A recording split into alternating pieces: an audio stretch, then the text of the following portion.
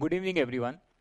So today's topic is flavors and fragrance. I hope you have made note of this upcoming FF dates. Yeah. So today's topic is flavors and fragrance industry. So it's a sub-segment of broader chemicals industry. So currently, the global chemical industry size is close to $5.5 trillion dollars. And traditionally, Europe and US were the key chemical hubs globally. Together, they have accounted around 50% of global chemical sales till 2008. However, things have changed since 2008 Great Recession. Post 2008, if you see, developing countries have fared better than the developed ones. And especially over the last decade, the core of the chemical industry has shifted from west to east. Manufacturers in Asian region, especially China, enjoy low labor cost, rising domestic demand, and government subsidies. So currently, the China's contribution to the global chemical industry is close to 45%. Within this, specialty chemical industry is close to $750 billion. So that's roughly 15% of the chemical industry size. It has grown at a CAGR of 7%. India contributes around 4% to the global chemical industry. So within this, global flavors and fragrance industry is $30.4 billion as on March 2024. The flavors and fragrance industry could be divided into two. Flavors predominantly goes into food and drinks segment, and fragrances. So 43% of the industry is flavors, 53% fragrance, and remaining 4% is overlapping between the two segments. The industry refers to products involved in enhancing the taste and smell of various consumer goods. These substances are commonly used in food and beverage. It could be cosmetics, personal care, household cleaning, and other applications. These chemicals have usage in our household items like soap, hand sanitizer, detergent, incense sticks, agarbattis, cosmetics, and food industry. And one of the biggest usages is perfume industry. So the experts in flavor industry known as flavorists, they classify flavors into three broader segments. The first one is savory. So savory flavors are used in snacks, sausages, and namkeens. The demand for this flavor is influenced by consumer preference, coming from packaged goods and ready-to-eat products.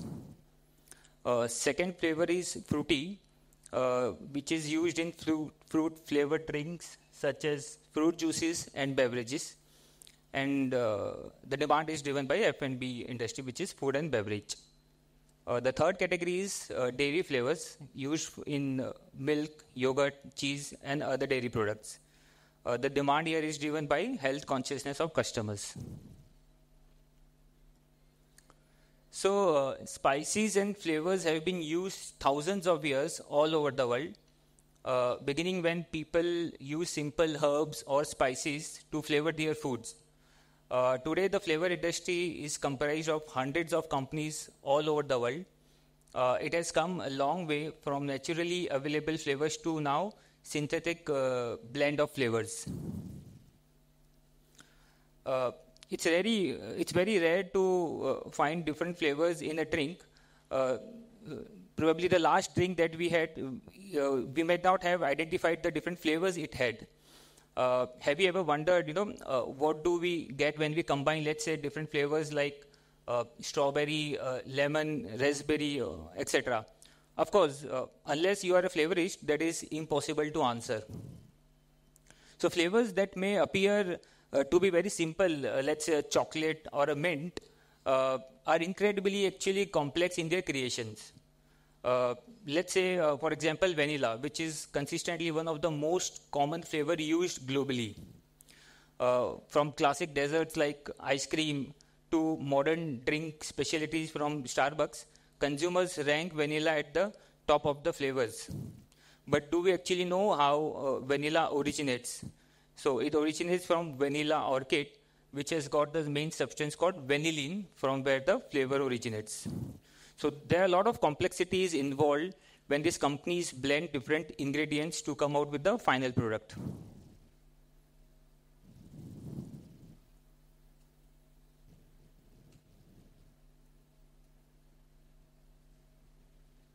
Yeah. So scientists refer to three categories to describe tasting abilities: super taster, medium taster, and non-taster. A non-taster is someone who has less taste perception than, say, a medium taster, who has an average ability to sense different flavors.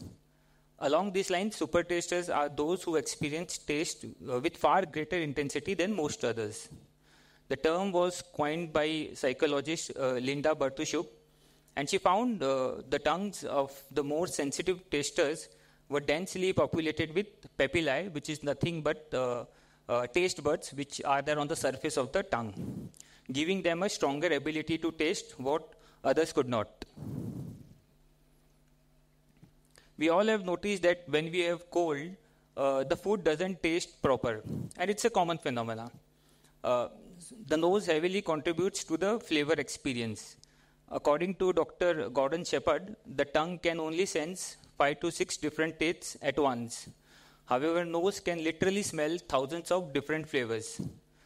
This flavor sensation is known as neurogastronomy, which refers to the way the brain creates the sensation of flavor and taste. The Dr. Shepherd further explains the experience of flavor engages the brain more than any other behavior. Coming on to fragrance, fragrance of a perfume is described by the notes that it is made of. So notes are a type of scents that can be sensed upon application of a perfume. These notes differ with respect to the time that they can be sensed once applied. So this can be divided into three parts: head note, which is also referred to as top note; heart note, referred to as middle note; and the base note. So head note is the lightest note, which we recognize immediately once it is applied. It has got a light molecular structure and the first to fade away. So this would include very common flavors like citrus coming from lemon, orange. This will have light fruit since they have a very less longevity to stay, and some herbs. Middle note or heart note, those are scents once the top note evaporates. Of course, they will last longer than the top note and has a strong influence on the base note. Heart note would include rose, lemongrass, coriander, and so on. Base note mingles with middle note to create full impact of the fragrance. So it will leave a lasting impression. Base note includes sandalwood, vanilla, musk.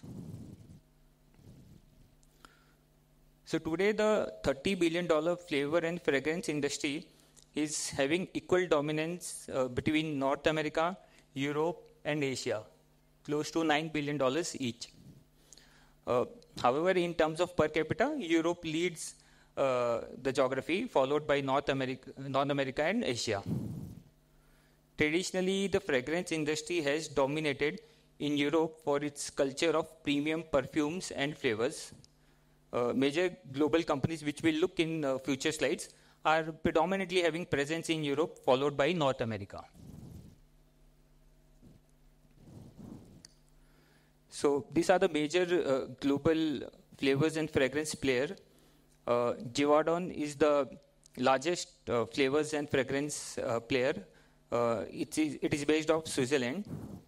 So if you see the global flavors and fragrance market, it is reasonably consolidated. The top 5 players would constitute close to 60%, and top 10 players would constitute around 80% of the market. These companies have established themselves as leaders in the global flavor and fragrance industry. They have extensive R&D capabilities, global presence, and extensive product portfolio. Givaudan, followed by IFF, is the second largest player and the largest player in North America. Firmenich has merged with DSM, and jointly, after combining, they are at the second position, followed by Symrise and others. If we look at Indian market, again, these global companies dominate. Uh, Top three being Givaudan, Firmenich, and IFF. SH Kelkar, along with Privi, have close to 12 to 13% market share. And those are the two leading companies having good presence in the flavors and fragrance industry. There are other listed companies also, but very small size.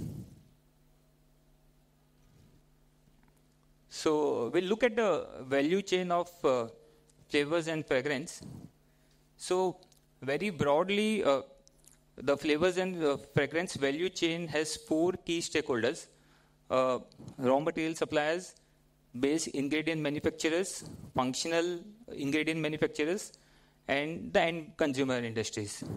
The raw material suppliers would include agri output providers, pine tree being the main raw material, as well as oil and gas companies, which provides petrochemicals, which serve as a key raw material for this flavors and fragrance industry. The products could be classified into both synthetic and natural. Synthetic are the ones derived from petrochemicals and the one from pine derivatives. Natural raw materials are herbs, spices, mint, and some other natural products. Base ingredient manufacturers would include manufacturers of basic and standardized ingredients. The synthetic would include aroma chemicals and ingredients for nutraceuticals. So, base ingredient manufacturers offer products with minimum differentiation, and they will, of course, have limited pricing power as compared to the other stakeholders. The third category is formulators, which is where the flavors and fragrance companies would fall into. And these are the players who offer value-added products based on the specific end usage. Also, these companies have patents. They specialize in IP-protected compositions with complex specifications. Their final goods are fragrance blends, cosmetic actives, and flavors and colors. The last, which is the end user industry, are predominantly your FMCG players and perfume manufacturers. Those are B2C players offering final products to consumers like us at the retail level. Along with this, they will have a focus on marketing and branding, developing a distribution network and reach, which is a key factor. Those final products where these chemicals goes into would be FMCG products, processed foods, dairy products, and perfumes. So those four key stakeholders we can divide between companies. The raw material suppliers among the listed space would be predominantly petrochemicals provider like Reliance in India and other chemical providers, Dow and DuPont. Within the ingredients space, there are not much listed companies, especially in India. Privi is one who have a very small segment of ingredients, and others are like Enthia, Economies. They have a good sizable presence, but those are unlisted. In flavors and fragrance, Oriental Aromatics, SH Kelkar, Privi are the key players. At a global level, again, IFF, Givaudan, Symrise are the main players.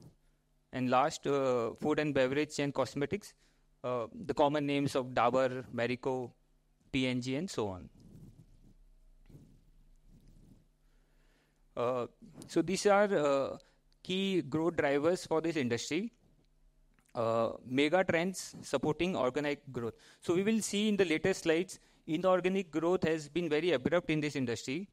One event like COVID, which has hand sanitizer as a new product, has seen significant organic growth. But it is very difficult to develop final end products in this space. Hence, inorganic is the go-to route for the key global companies. Second is high disposable income, because the product that this industries use, like perfumes, fragrances, and so on, will require customers to spend more. So as the economy's disposable income would rise, the demand for these chemicals would also increase. It's a consolidated industry. top 4 players constituting 47%. All these global companies have a footprint across the world. Even if a company is originating from Europe or America, they will have significant presence in Asia. Apart from this, they will have to handle a lot of complexities because these are innovative companies, what we saw, and they need to develop products again and again. So they need a very strong R&D and also capacity to handle large amount of raw materials, because small ingredients is required to arrive at the final blends. This is a basic order flow in this industry. So just taking an example of, let's say, there is a FMCG company which is planning to launch a product. It could be, let's say, a shampoo or a perfume. So they will give a brief to these chemical players. They will give a fragrance brief to these companies. It could be Privy, it could be SH Kelkar or Oriental. So once they get a brief, they will start the process to develop the required fragrance mandate from the FMCG or the perfume manufacturer. So they will typically develop 10 to 100 versions which will develop one required fragrance. Various ratios are developed of different ingredients to develop different versions of a fragrance. All versions are then sent to their internal team, who will have an internal specialist to screen these products. This specialist will then shortlist the best version and send to the FMCG companies. So these FMCG companies will be sending the mandate to multiple chemical companies, and once they get the final shortlist, they will have a final product selected for the launch. Till FMCG product company, till FMCG player confirms one final product, the supply and ingredients are never changed in the entire cycle. So there is a lot of stickiness. If the new product doesn't get launched, the existing relationship will continue. Consolidation in the industry. So we saw the top 4 players contributing almost 47-50% of the global revenues. So once your product is approved by the vendor, they will not easily change it because there is a high switching cost. The end product would hardly cost 2 to 3% for the FMCG player. So it does not make sense for them to change the player for cost cutting, because it hardly constitutes any cost for their final products. There's a high R&D expenditure. Not all small players will be able to incur significant R&D expenditure year on year in discovering new formulations. SKUs. Global companies have more than 5,000 molecules. We saw Indian companies, they have a limited presence in the global channel, and hence they have a very limited SKUs. Another challenge is, if you have a global footprint, you will need consistent supply chains all across the world. And lastly, regulatory approvals. So if you are present in Europe, you will need reach approval. If your product goes into pharmaceutical, you will need a FDA approval, and so on. So it's very difficult for any new entrant or even a smaller player to grow at large on an organic way. The manufacturing process. So the process could be natural or synthetic. Synthetic derived from petrochemicals, and natural predominantly coming from pine tree chemistry. So one needs to extract pinene for manufacturing of these chemicals coming from pine trees. This could be done in 2 ways. One is tapping, which is basically tapping the trunk of the pine tree wood at the very base. This gives resins, oleoresins, which is then extracted through a distillation process. For this process, you need to have significant tie-up with pine tree farmers to get these oleoresins. This process is called GTO, gum turpentine oil. The second process is when these pine trees are cut, they are sold to paper mills all across the world. Through a craft pulping process, the wastages are then sent to these chemical companies to extract the same pinene. This process is called CST. Basically, it's called crude sulfate turpentine, where you will be separating the sulfate from the process. uh, there are very few companies who are engaging in the CST route. Although you need one-time heavy capex, but this gives you stickiness in the sense of acquiring pulp raw material from the paper mills. Whereas GTO, the pricing are very volatile and you don't get the availability on time. So very few companies are there. In India, there is only one company, Privi, which is employed the CST process. Apart from that, IFF, Firmenich are the two other companies which have adopted the CST route. So these are the few global companies. Givaudan, coming from Switzerland, is the largest F&F player. They have significant presence both in flavors and fragrance. IFF, at one point in time, it was the largest company. However, in recent years, they have struggled. The current market cap is around $27 billion. Symrise, coming from Germany, and DSM and Firmenich, again, coming from Switzerland. So, largely, Europe is the major hub of these companies, and there are other companies in top 10 which are again from Europe. So, we look at a brief history of these individual companies. So, Givaudan is a Swiss-based company with 250 years of history, and it is present all across the globe, predominantly in North America and Europe. It is present in flavors, fragrance, and cosmetic ingredients. So, ingredients is a very, very small part. Largely, it's flavors and fragrance. Company has a long history of innovating scents and tastes. So, all these global companies are on the similar lines of pesticides, where the top 4 companies are innovators, whereas the others are mostly following the copy model. So they need high R&D and good scientists to develop new products. Givaudan is present in all our household products, from drink to daily meals, perfumes, cosmetics, etc. Company have 12,000 different raw materials sourced from 120 countries, from more than 17,000 suppliers. They have 5,000 active patents worldwide, and more than 20% of sales have resulted from innovations developed over the last 5 years. So these companies keep innovating on new products to stay ahead of the market. So this is the revenue breakup of CY 2023. So almost it's equal. Taste and well-being being flavor segment. Fragrance and beauty is a predominantly fragrance segment. So it's 52:48, and they have further divided the revenue into sub-segments. So 37% of the flavor segment coming from savory, 35% beverages, and so on. This is their key markets. Apart from Latin America, Africa, Southeast Asia, India and China are their key markets, where they have been witnessing growth 1.5x of the industry size. And they have separate plans for individually for India and China, how would they want to grow in these geographies. IFF is the second largest flavors and fragrance chemical company in the world, and with more than 70% of sales coming from non-discretionary food and cosmetics end markets. In 2023, not a single customer accounted for more than 10% of sales. So it's very diversified.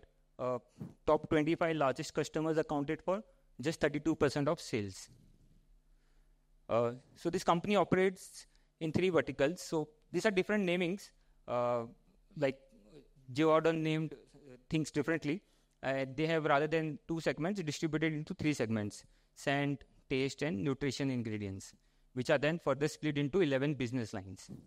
So scent accounted for 36% of group sales, contributing 42% of EBIT, which targets the beauty industry. Taste generates 34% of sales, contributing 49% of EBIT, targets food and beverage producers. Nutrition and ingredients generates 30% of group sales and includes most of the Frutarom business. So this company has acquired Israel-based Frutarom company, which is again a top 10 company in 2019. So this is the revenue pie, sales coming from different subsegments. Consumer fragrance 20%, fragrance ingredients 8%, flavor compounds 15%, flavor ingredients 20%, and so on. So these are roughly the 11 segments that company track individually for reporting purpose. So what are the key regulations that one needs to keep note of? So US is the largest export market for Indian aroma chemical manufacturers. There are few chemicals which goes into the pharma products also, for which you will have to comply with FDA. So in India, Privi has got FDA approval for one of its plant. Rest of the companies, be it Oriental or SH Kelkar, they don't have any FDA approved plants. Apart from FDA, you need to get approval for environmental and occupational safety health. Particularly for fragrance products not applied on the body, you need approval from the Consumer Product Safety Commission. As far as Europe is concerned, REACH is the body which looks after the regulatory approvals, and it is one of the most comprehensive regulatory frameworks, and several other countries have modeled their policies around it. For example, Turkey, the regulatory body is KKDIK, but it is largely on the similar lines. So these stringent regulations present in the market have both good and bad effects for the industry participants. For the existing players, it will act as a barrier to entry, and also it will significantly increase operating costs for smaller players. So this is a sales trend of large 4 global companies. So Givaudan, if you see, has almost doubled their sales in last 8 years. IFF has seen the sales were largely stable from 2016 to 2020, and post that it has doubled to $11.7 billion. That is because of the significant acquisition they have done. Symrise is another company on the lines of Givaudan, has done pretty well. And DSM and Firmenich both are merged company, and the sales have remained flat. So they have faced some integration issues since. Givaudan gross margins are pretty healthy. They have remained above 40% for a very large period. Symrise again consistent, about 35% for last 7-8 years. DSM again have faced a lot of issues in the integration and have collapsed. IFF has been volatile, but it has come down from its previous highs. Similar trend on the EBITDA, consistent trend for Givaudan and Symrise, whereas DSM and IFF has been more volatile and coming down from the historical averages. So if you look at the R&D expense, even if you go back from 2010 onwards, this has remained in a similar territory of about 5% for a very long period. As we have seen, these are innovator companies who will have to keep investing in the R&D development, spending on scientists, developing new formulations. So it has been in the range of 5 to 8% for a very, very long period. Even on the debt side, all 4 global companies have decent debt. If you look at Givaudan also, from 2017 it was around 0.25. It has almost come to 0.8, 0.9 levels. And this is similar trend for all the companies. The reason being, you need to do a lot of inorganic acquisition to expand your product base, to expand your geography, because developing a new product every now and then is difficult for even the larger players. So inorganic is the way to go.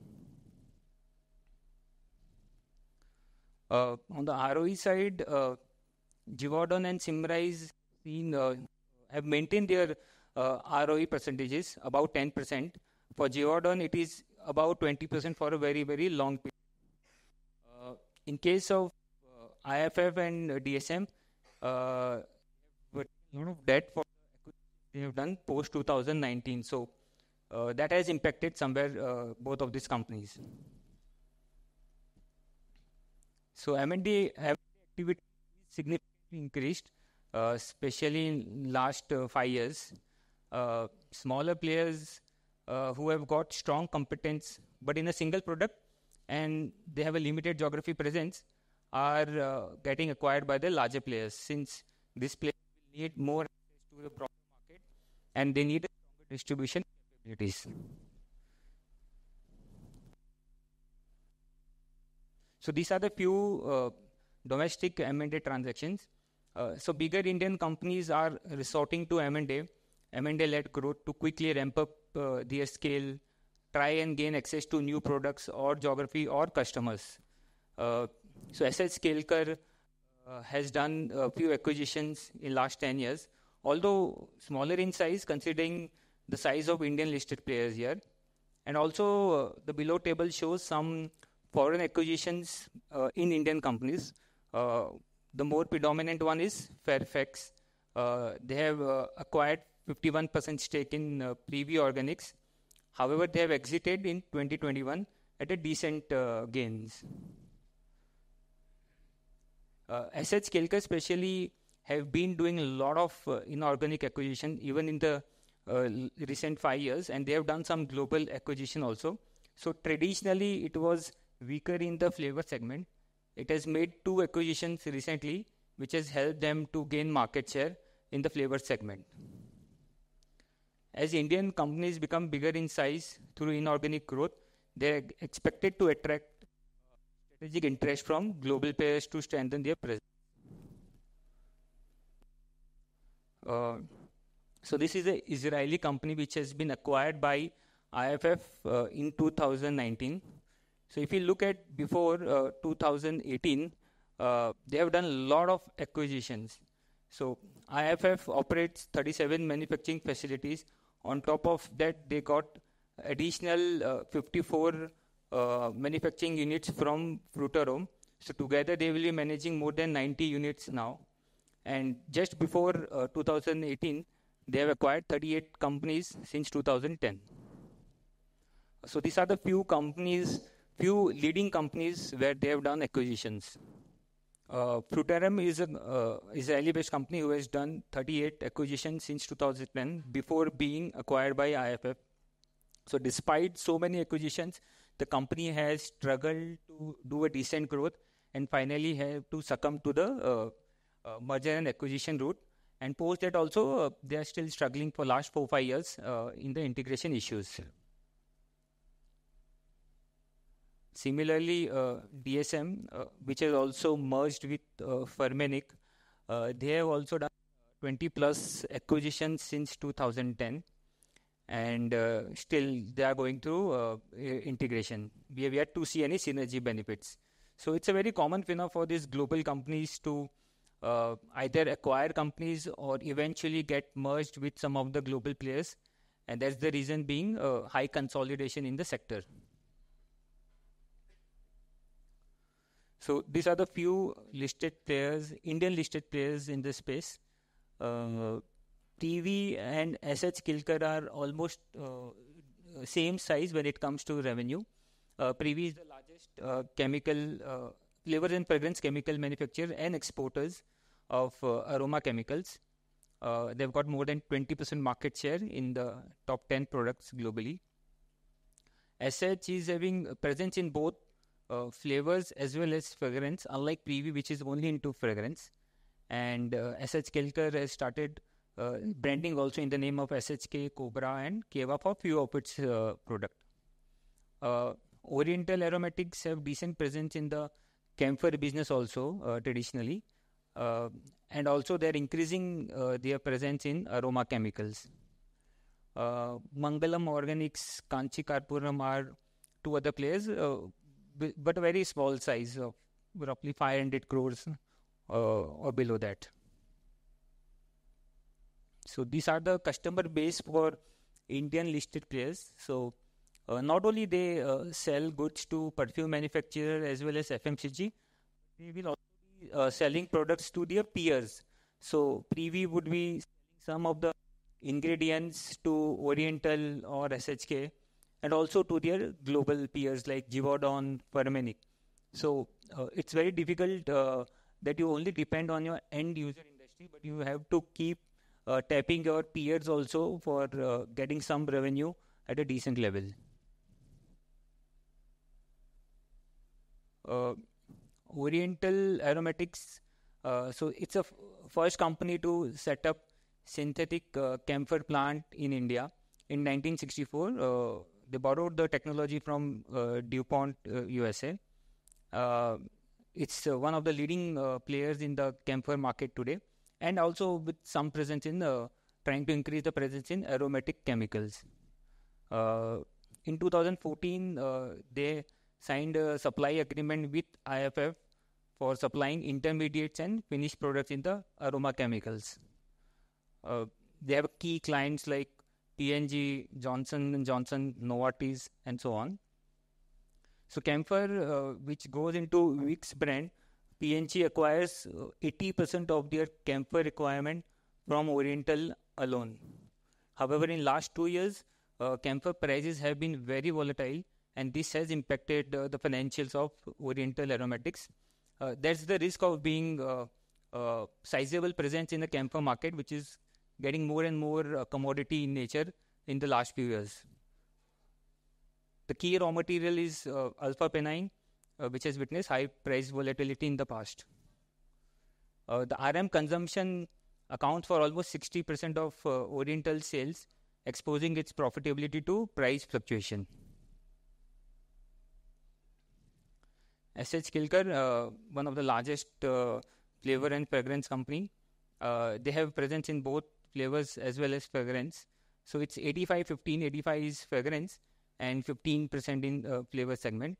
The company got listed in 2015 and having a market share of around 10%. This is a third generation of the SH Kilker business family, and all the family members are trained chemists.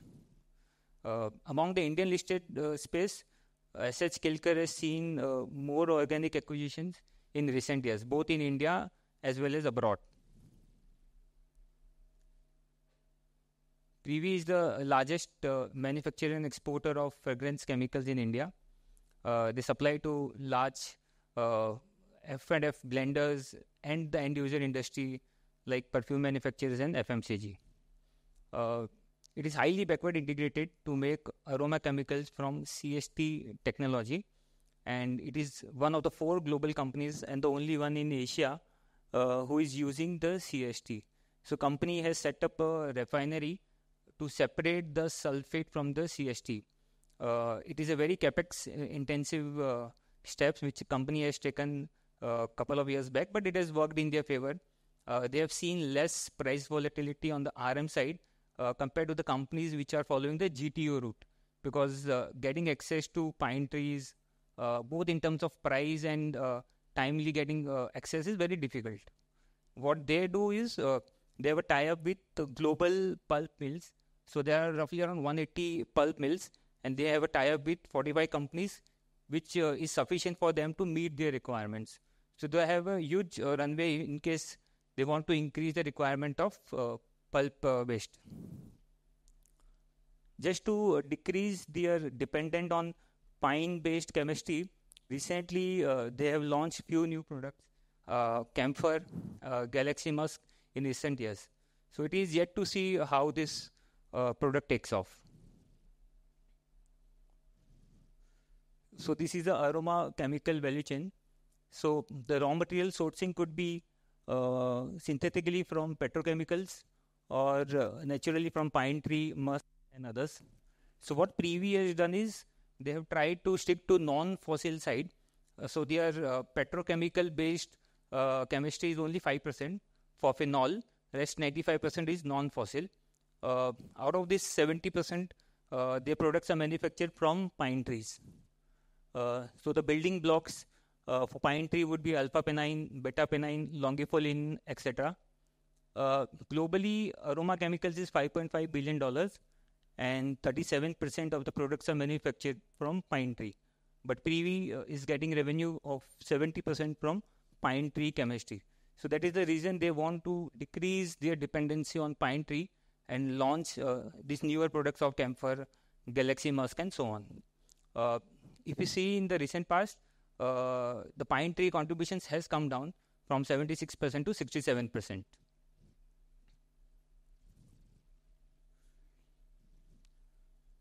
Givaudan, which is the largest player, they have signed a JV agreement with Privi in 2021 to set up a greenfield facility.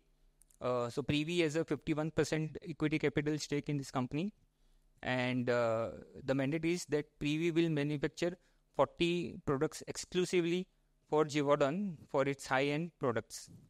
Out of 120 crores, equity infusion of 40 crores, and balance will be debt. The facility is likely to commission this year, and expected asset turn could be between 1 to 1.5x. So this is a big step where the largest company has chosen Privi as their JV partner, setting up a greenfield capacity exclusively for their consumption. These are few end products for Privi specialty. So roughly 62% coming from penine. So this number would keep changing. In some year it would be 65, it could be 61, and so on. But somewhere in the range of 60 to 70%. Citral 11%. Musk, again, it's a traditional product for them.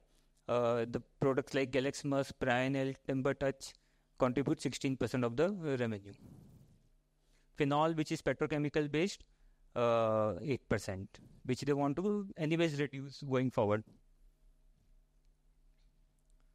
So all three companies have done well in terms of sales growth.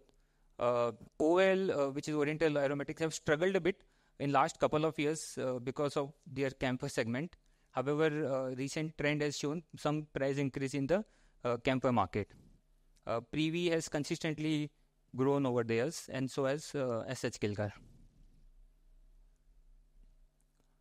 In terms of gross margin, Privi has consistently grown from 2016 at 25% to almost 45% now. SH Kilkar has remained in a band of 40 to 45%, and Oriental being the most volatile.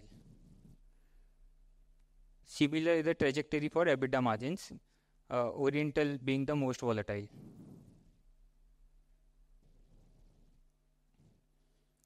On the ROE end, in the recent years, all companies are undergoing capex. Privi has done capex of 800 crores.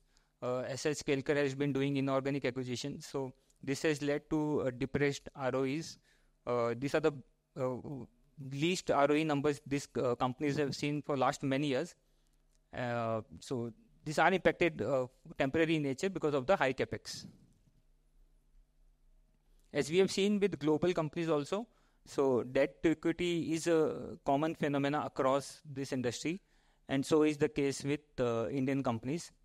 Privi at close to 1.0, SH Kilkar at 0.5, and Oriental at 0.3. So yeah.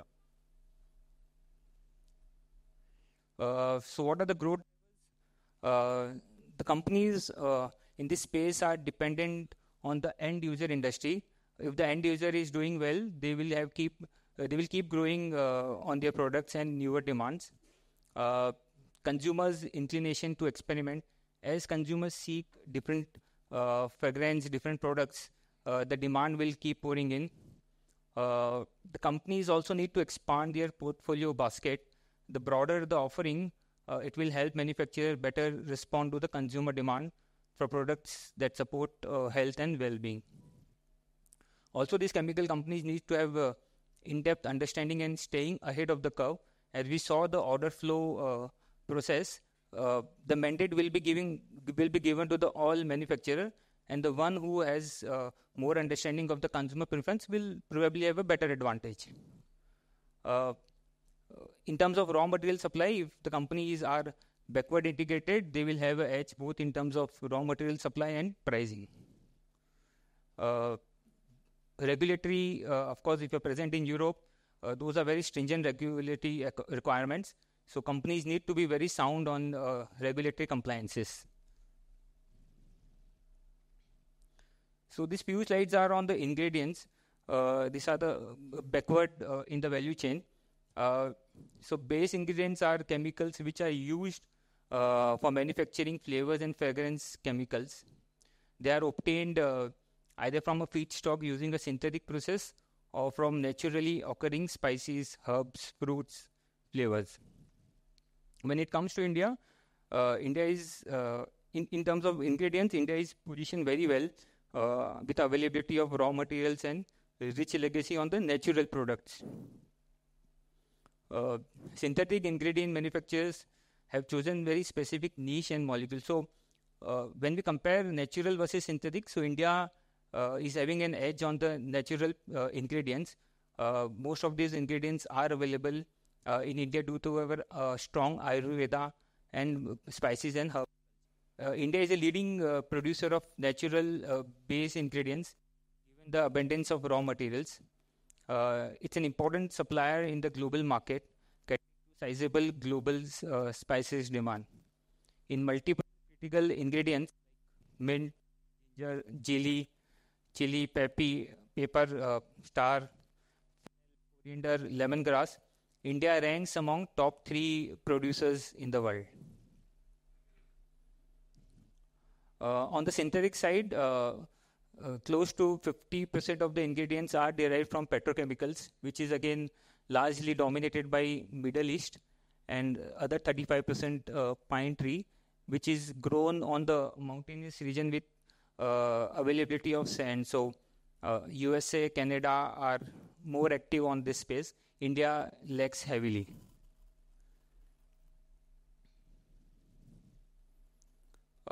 As far as ingredients market size is concerned, it has grown from $13.5 billion in 2016 to $18 billion. These ingredients will also include nutraceuticals. Roughly around 50% would be going into nutraceuticals, apart from flavors and fragrance. So the industry has grown at a CAGR of 6%. And as we saw, 50% of this industry size is fragrance and value chain, and 50% nutraceutical. Consumers would naturally have inclination towards natural ingredients. That's why the products which use natural ingredients are far more costlier than the synthetic ones. Major F&F like Givaudan, IFF, Simrise, they are highly backward integrated. So they will also try and manufacture proprietary ingredients which are not widely available globally. So over 70% of the ingredients market the production is done by either the top 10 flavor and fragrance chemical manufacturer, or there would be some pure play ingredient companies. Some Indian companies operating in this space are, so most of these companies are unlisted except AVT Natural. That's the only listed company, again a very small size company. So a large number of these natural based ingredient players are based out of Kerala. Given the proximity to the raw material source and rich history of Ayurveda in this part of India.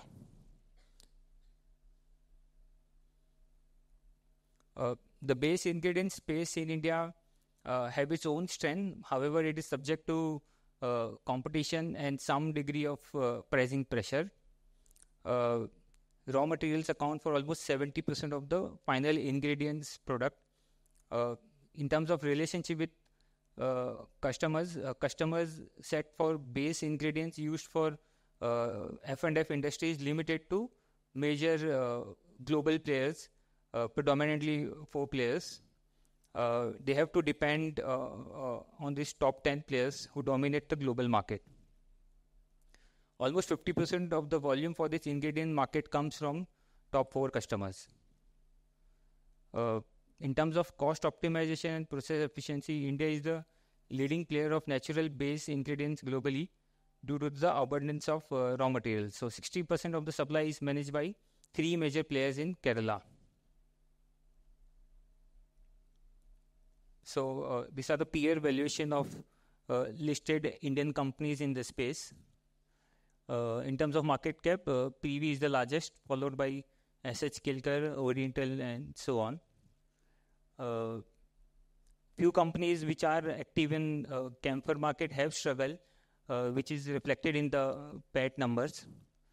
ROEs have been in double digit between 10 to 15% for almost all the players. And the last column highlights the price earning ratios as of FY24. So, being a part of chemical industry, these companies will naturally be exposed to tightening regulations on environment as well as safety. Especially this segment, which is a premium segment, it has experienced rapid change because of the end user applications. Since companies are present globally, they will have supply chain disruptions, maybe due to war or what we saw on the Red Sea. So those challenges will have to be mitigated. Since they are dependent externally on the raw materials, so any significant inflationary trends or pricing uncertainty will further lead to impact. Forex fluctuation is partly a natural hedge because they have significant exports also. So the industry is basically dependent on lifestyle products because most of the usage of these chemicals are for fragrance product, which is predominantly a lifestyle product. They need to do a lot of capex or do some acquisition inorganic to remain active or expand their product base. Most of these chemistries are complex, so they need to invest highly in the scientists to keep innovating new chemistries year and year. Regulatory norms are something they need to follow, and of course they need to incur a lot of cost also.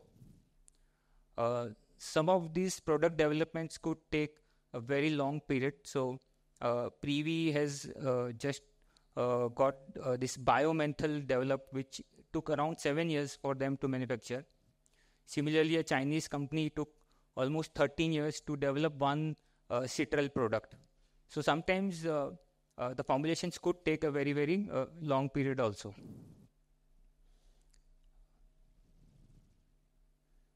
So this is a chart from Givaudan annual report of CY 2023. It basically depicts the free cash flow that the company has generated as well as the dividend per share. So since 2010 till 2023, not a single year where they have seen negative free cash flows despite being an industry which needs high R&D, high capex or some of the inorganic acquisitions. Also, the dividend per share has consistently increased for almost all of the 14 years from 21.5 dividend per share to almost 68 last year. Yeah, thank you. How polluting are these industries? Do they pollute? I mean, is there some byproduct waste that happens as part of the product manufacturing? Yeah. So, as Privi said, that they are trying to go more and more into non-fossil fuels that will save you from the pollution, regulatory norms, or environmental hazards. So, most of these global companies have, if you see, they have reduced this risk since they have been, since they have been trying to acquire more and more natural raw materials. So, if your product usage is more on the petrochemical side, definitely yes, the pollution will be on the higher side. But the trend shows they have been investing more on the green chemistry.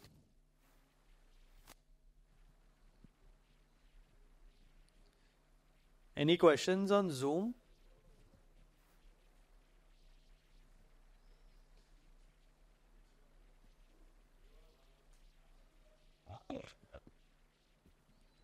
Okay, since there are no more questions, I think we can end the session. Okay.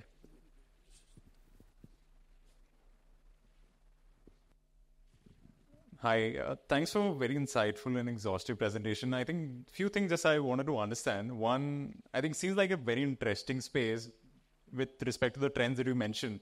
But I'm failing to understand, especially for the Indian players, I think why has one growth been only in single digits while I was just looking through Skinner? So it appears as if they've just grown in low teens or single digits over the last couple of years, despite the trends that we talked about. And second is, I mean, given the high capital intensity in the business, and at best, if you're making these kind of low teens ROCEs, why are valuations at such abnormally high levels? I mean, what explains that? And then what's your view in terms of, I mean, whether these are sustainable or are, I mean, how do you look in terms of outlook for the industry given the way they have performed? So, rather than commenting on individual companies, so if you see, these companies are very small, not having great presence globally, especially in the premium markets of Europe or North America. And also, individually, if you see, these companies are still evolving. Even the largest player is still trying to develop new markets, getting away from its legacy business of benign. So a lot of evolutions are happening. One of the players is doing a lot of acquisitions, which have gone wrong for them, because as we see, this is not a very traditional industry. So there will be a lot of learnings, for a country like India, for which this segment are not very, very traditional.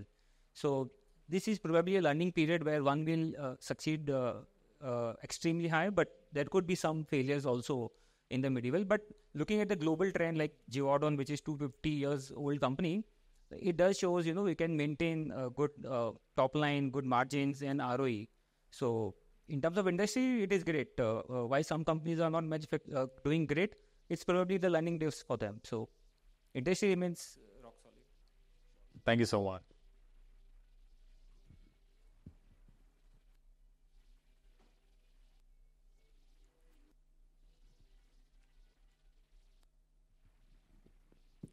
Hi, I have a question. So a lot of the specialty companies at times they have their finished goods also. They sell it in the other markets for high margins also.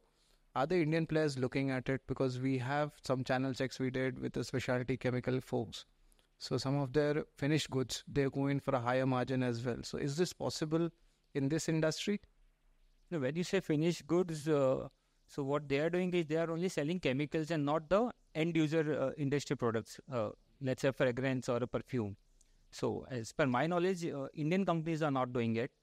Even at the global level, looking at their annual report and the segmentation, I didn't found any sizable presence. If it is at a very small number, 1 or 2%, it could be, which may not be highlighted. But my understanding suggests they are only into pure B2B side. And just one more last question for the Indian companies. You had spoken about the original ones who make and the ones who copy. So just to give us a fair value out of 100%, what is the original aspect and the copy aspect of the Indian players, if you could give a number? Very difficult to give a number, but global companies are the innovators in the segment.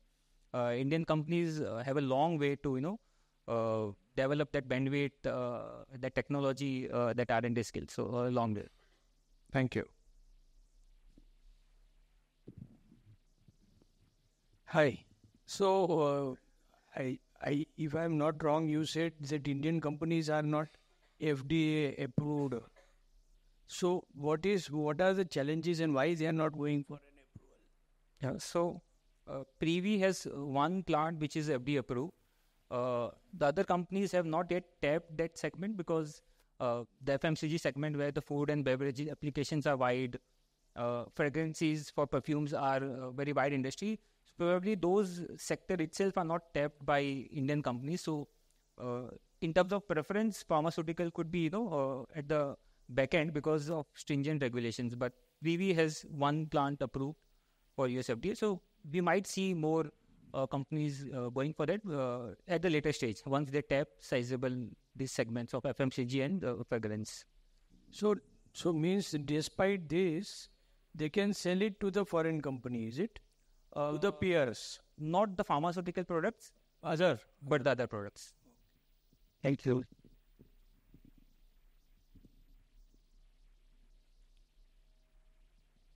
Any other questions? I think thank you Abhishek. Thank you. For such a wonderful session.